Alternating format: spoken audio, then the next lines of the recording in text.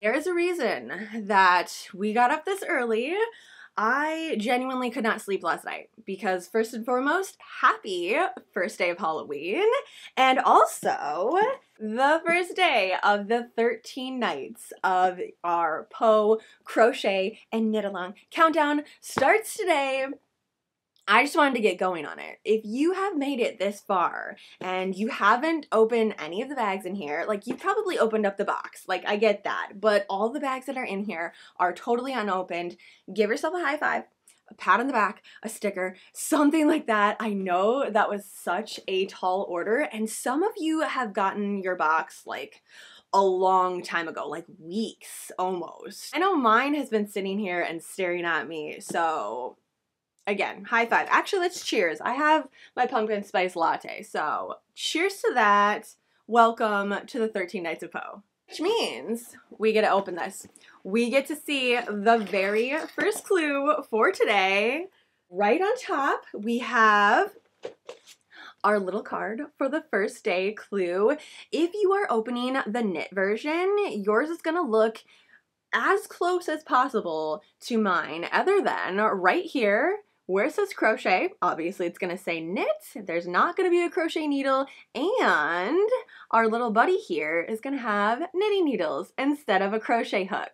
Can we give it up for this picture right here? The colors, the theme, the everything. Oh my gosh, I just love this so much. So I hope that even after our project is done, you will keep this card. And you know what, I'm getting ahead of myself. We're gonna get to that, but let's flip it around, and we need to find the first day.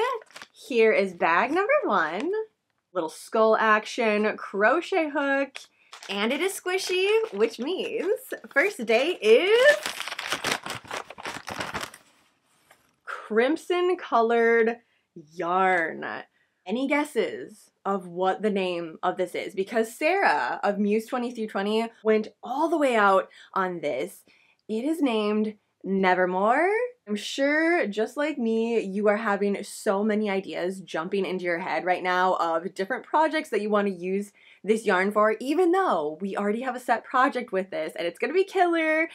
I'm obsessed with this yarn. The crimson, the tweed that runs all throughout it. Oh my gosh, it's just, Sarah has outdone herself. It is absolutely incredible. Dark bits of the tweed, it just really pops against the crimson. Obviously my favorite colors, so I was bound to love this from the start. On the back of the card, we have everything that we need for the first day's clue, including a little chit chat about the yarn. This is a Muse 2320 Weaver Bird, and the colorway is Nevermore, 85% superwash merino wool. And now here, again, if you didn't see my video before, I am human and I made a mistake on this. It tells you that you need a 5mm crochet hook. That is incorrect. It is a 4mm crochet hook. It does say or size to obtain gauge. So even if you're starting with a 4mm crochet hook and you're like me and have really, really loose tension, I highly suggest paying attention to the gauge here. There is a 4x4 inch square, which equals 16 stitches by 18 stitches. You might want to do that up a little bit and measure it, or you can just hang out with me a little bit longer. I'm going to show you how I get started on this, then we're going to measure everything and then go from there. Depending on what you have going on for the rest of the day, you could get this entire first part of the pattern done today, have it ready to go. Just another reminder, this is through and through a mystery box, so we are getting bits and pieces of the pattern that we're going to be putting together. Let's get going on this very first part. Don't forget to bring your coffee with me, and yeah, it's officially starting. Throwing mine in a yarn bowl, honestly, I don't even think you have to because of how little it is, and depending on where you're going to be working this up, you might not even want to. This is just a new yarn bowl to me. I haven't used it yet. Felt like it was a perfect time to do it, so there we are. Okay, so starting with chaining 64 stitches, I'm going to be using my wooden crochet hook too. It doesn't really matter. Again, I just kind of am doing everything together for the theme. Just went together with the rest of the project. I would just get going on your normal tension, how you work everything up, and grab a tape measure too, so that way we can measure at the end.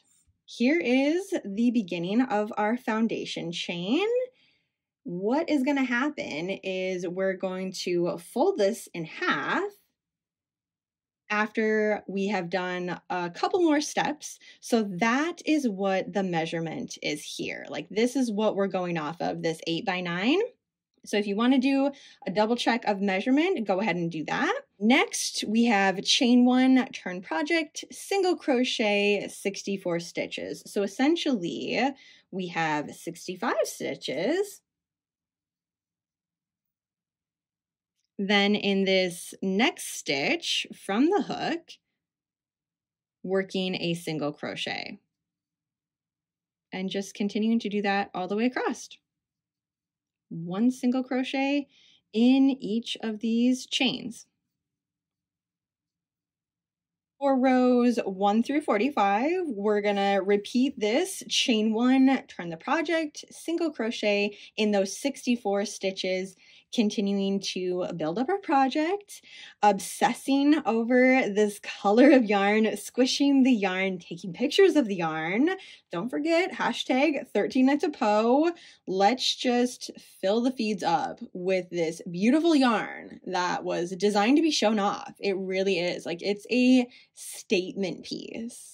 As for the bags, don't get rid of these because we are going to put these all together and create a junk journal. So I have a bunch of stickers here. If you haven't checked out my blog page, you're definitely going to want to do that today because I have all of these freebie printouts.